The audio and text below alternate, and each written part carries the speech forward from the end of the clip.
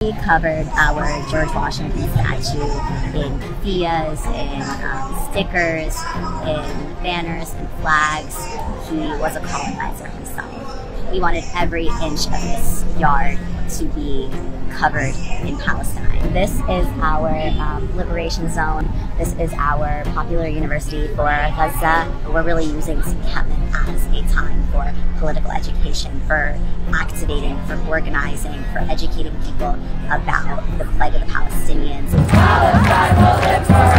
You see, as we walk through the encampment, these streets are covered in chalk messages. The barricades were the fences that were put up to separate the encampments. I feel like it's a very symbolic display of our power students. We have our external tents and our internal tents for food and medical supplies. We have a library filled with books that teach about Palestine.